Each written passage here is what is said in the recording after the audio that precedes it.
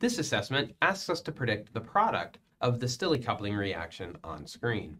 Recall that the Stille coupling is the palladium catalyzed coupling reaction of an organo-10 compound with, in this case, a haloalkene.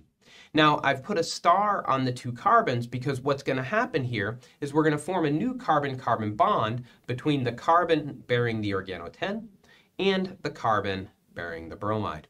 And so we can just stitch these two things together to give us the following product.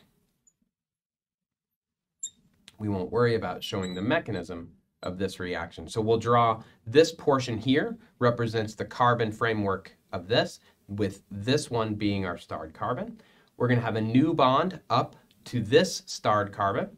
So we'll go ahead and attach our 5-membered ring. And we'll put in our double bond. That's that starred carbon. The new carbon-carbon bond is this one. This is the product of the Stille coupling reaction.